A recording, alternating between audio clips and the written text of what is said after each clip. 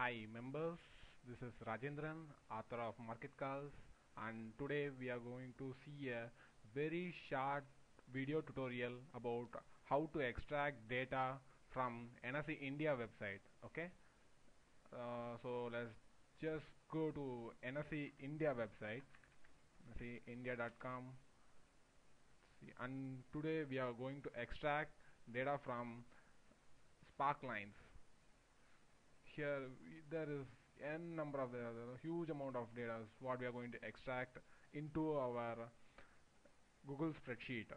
So let's see how to extract data from Google spreadsheet. Just log into your Google spreadsheet, just type in docs.google.com and log in, use your Gmail password. Just go to create new, just make a new spreadsheet. Okay, so in Google spreadsheet there is a specific function called import HTML. This import HTML is used to scrap the data from external website into Google spreadsheet. It extracts the data and put it into your spreadsheet simply. So in this go to import HTML. It asks for an URL, a query, and an index. These are the three parameters which is required to extract the data. The URL in this case is our Nifty Sparks source URL. Just copy the URL from the NS India website and put it in your document web page. And the second parameter is the query parameter, which is nothing but the table. We are going to extract the table actually. So just place it inside the quotes, table. And the third one is the index parameter. Index parameter is nothing but the table what we are going to extract. That is which table we are going to extract from the web page.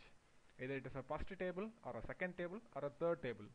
See, if you try to extract the first table, you can see that just these contents it is extracting. S&P Nifty Stock Watch, Nifty, Junior Nifty, all those things comes in the first table. And let's see what happens if there is in the second table. Second table is it extracting the Nifty column. So if you go to the NSE India Sparks web page, here you can see this. This is the second table, and here is the most very important table what we require. This is the third table, which contains all the data of Nifty 50 web pages. See, it contains all the data of Nifty 50 stocks. It contains open, high, low, close. Image won't be get extracted using this function, so simply hide the columns. Hide it. Columns B and C. So now the table looks very clean, right? Okay. So here also some empty columns. Just hide it. Hide.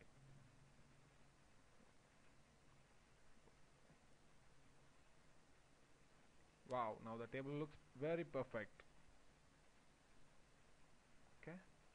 So if you want to publish this table to public, can go to share. Before that we have to save the web page. Just give a name, Nifty 50 stocks. Okay, Nifty 50 stocks. Just save it under the name Nifty 50 stocks. Once again go to share, publish as a web page, and here press start publishing. Once you press the start publishing button, it will throw you a URL, and using this URL you can share this data to an external members or your friends, or else if you want to put it in your web page, you can embed this table into a web page using HTML to embed it in a page option. You get an iframe tag. You can use this code to embed this table into your web page. Okay, if you are using a blog, you can import it into your blog also. And thanks a lot. We can explore more data in coming sessions. Thank you.